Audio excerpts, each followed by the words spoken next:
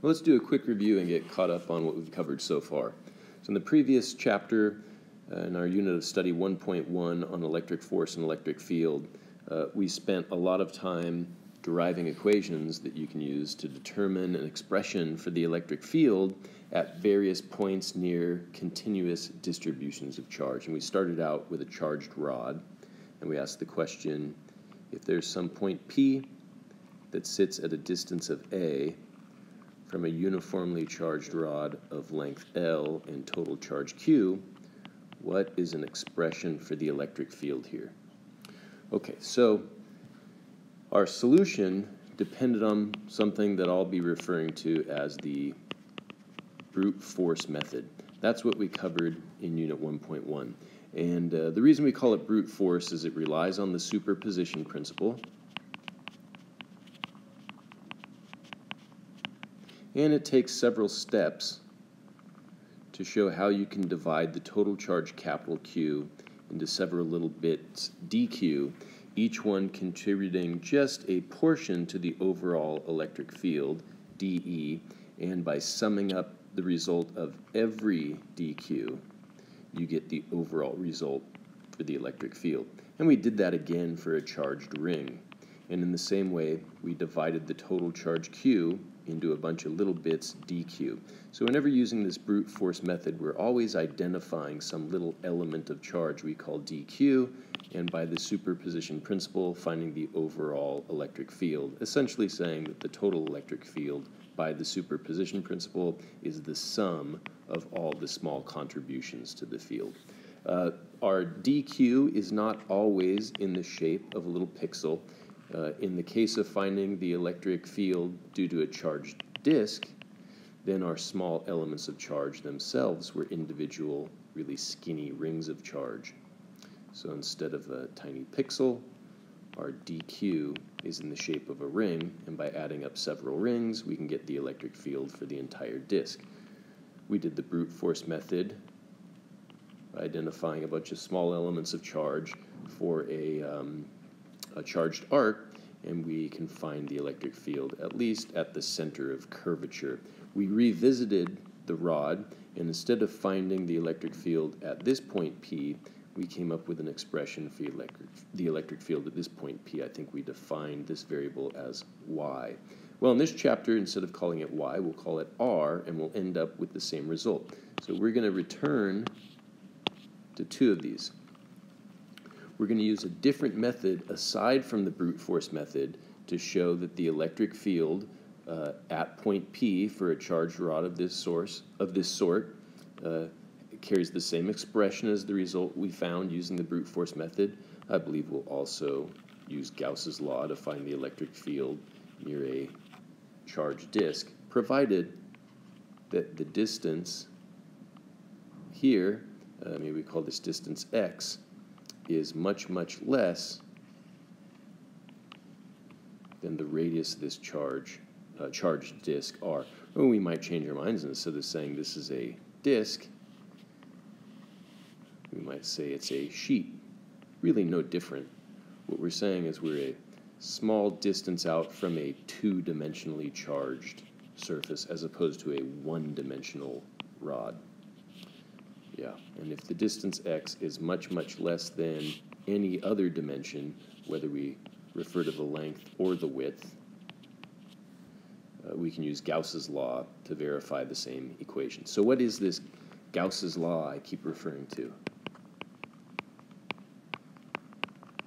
Well, I'll state it for you formally. I'm not sure it'll make much sense to see it, and then we'll break it down from there. So Gauss's law is written as a mathematical equation, and it says the integral of the vector dot product of electric field and little elements of vector area is equal to the charge that's inside of something we call a Gaussian surface divided by a fundamental constant known as the permittivity of free space. The integral of E dot dA is equal to Qn over epsilon naught.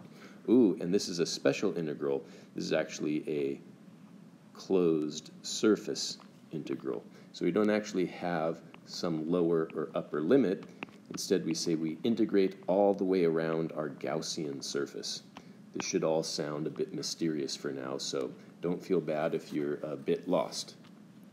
Right, this is our Gauss's law. Now, this entire left side of the equation is actually a way to calculate something known as electric flux. Electric flux is exactly what it looks like. It's a product of two quantities. It's a product of field strength, electric field strength in this case, and area. There's such thing as magnetic flux as well, which is the product of magnetic field strength and area. So you've probably encountered a study of flux at some point in one of your previous math classes. So electric flux is found anytime electric field lines puncture a surface area, so to speak.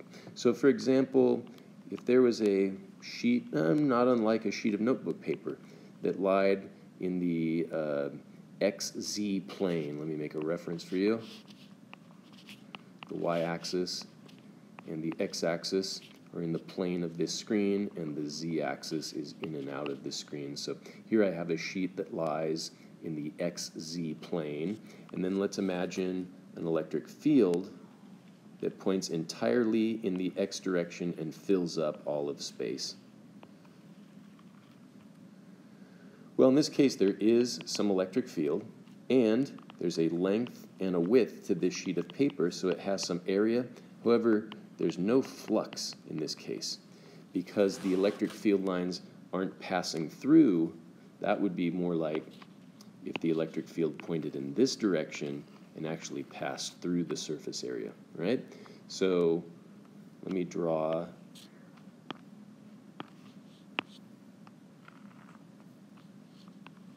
the plane in a different orientation. So now our plane sits in the, what would this be? In the YZ plane, right?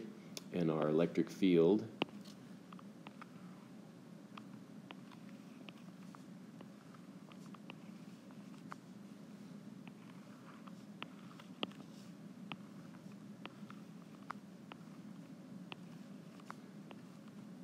passes through the area. Again, we say the sheet has some length and some width. So in this case, our flux, and here's the symbol for flux. It's the capital Greek letter phi. If I put phi subscript E, I mean electric flux, and electric flux is equal to the field strength multiplied by the area. At least that's what we get in magnitude in this case. Okay. What if, it's a bit tricky to draw this. I'm not sure I've done that very well. I'll try again. So we'll say our electric field still points completely parallel to the x-axis, but instead of having the area lie in the xz plane or the yz plane, what if it's tilted at some angle relative to those planes? Something like this. Okay, well, I want you to imagine a vector that points normal to the area. Okay, so normal in the mathematical sense, meaning perpendicular. So if that's a vector that's exactly 1 unit long, then this is the unit normal hat vector, right? And in this case, the vector points in this direction. Now notice, in case 1, where the flux is 0, the normal vector is perpendicular to the electric field. And in the case where the flux was equal to the overall electric field strength and the total area, which by the way would just be length times width, in that case, the normal vector and the electric field are entirely parallel to one another. Here we have a case where there's an angle between the normal vector and the electric field, and we can just label that angle as theta. So I can tell you that the electric flux is actually a vector product. Well, it's a scalar. It's a product of two vectors, and then itself is a scalar. Okay, so it's the dot product between the electric field and the area.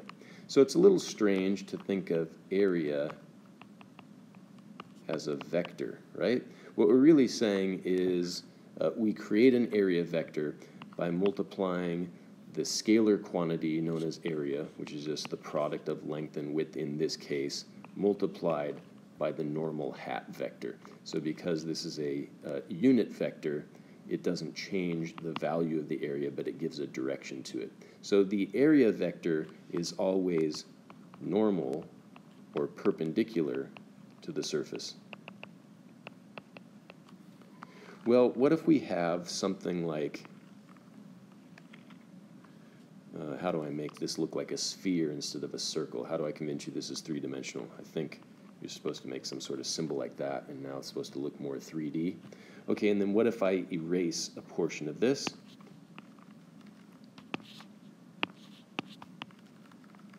So we don't have a complete sphere, but we also don't have a flat sheet, right? We've got something like this. And there's electric field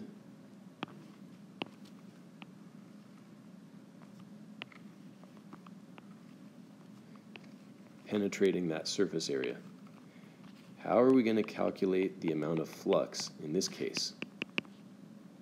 Is it just as simple as multiplying the surface area? If this is exactly half of a sphere, a hemisphere, would the flux in this case just be the strength of the electric field multiplied by 1/2 of 4 pi r squared? Isn't 4 pi r squared how we calculate the surface area of a complete sphere? So 1/2 because this is a hemisphere? Well, it turns out that would be incorrect.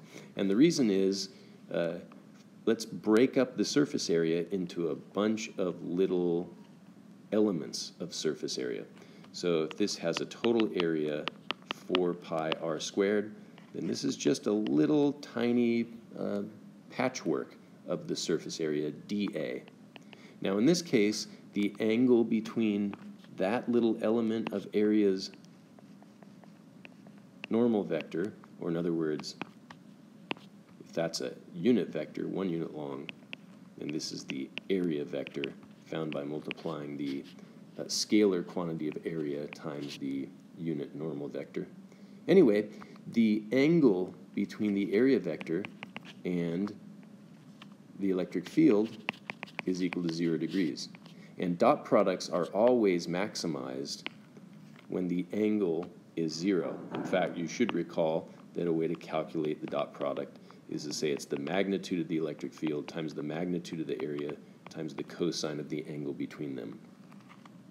But in this case, there is no single angle that defines how the electric field meets the surface at all points. In fact, if we make a little element of surface area here, a little patchwork, its area vector is going to point at this angle, and theta is most definitely not equal to 0 degrees for that bit of it.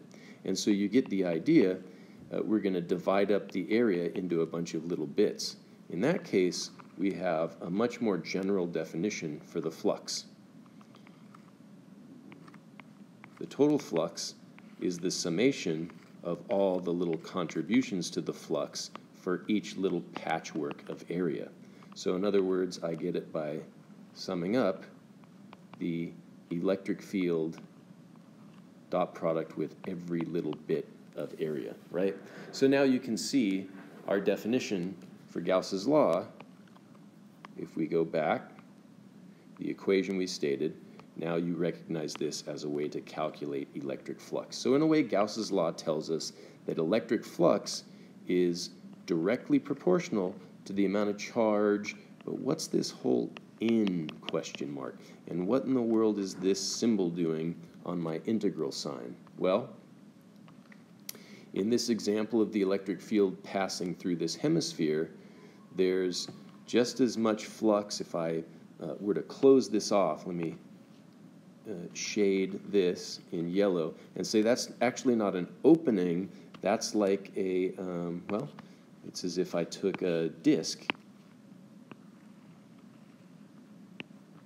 of radius r and I used it as a lid, as a cap, and I used that to cover up this open part, right? We're looking at this hemisphere almost like if it were a soup bowl. This isn't an opening that allows me to pour in the soup. I've put a lid on it, and that's what this yellow shaded area represents. And then I will shade in orange, I guess, this portion.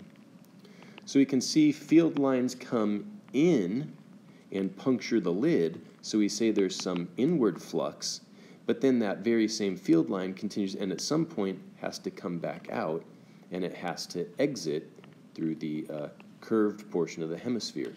So there's an inward flux that's canceled by the outward flux, and for any completely closed surface, the net amount of flux is always going to equal 0, provided that the electric field is entirely external. But here's a different situation. What if we had, how about make it a complete sphere instead of a hemisphere? Show you again that this is three-dimensional.